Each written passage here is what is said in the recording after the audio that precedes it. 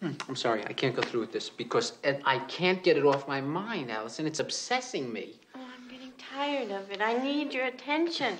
But it doesn't make any sense. He drove past the book depository, and the police said conclusively that it was an exit wound. So how is it possible for Oswald to have fired from 2 angles at once? It doesn't make sense. Alvy. I'll tell you this. He was not marksman enough to hit a moving target at that range. But if there was a second assassin, that's it. We've been through this. They recovered the shells from that rifle. Okay. All right. Then what are you saying now? That everybody on the Warren Commission is in on this conspiracy, right? Well, why not? Yeah. Earl Warren? Hey, honey, I don't know Earl Warren. Lyndon Johnson? Lyndon Johnson is a politician. You know the ethics those guys have. It's like a notch underneath child molester. Then everybody's in on the conspiracy.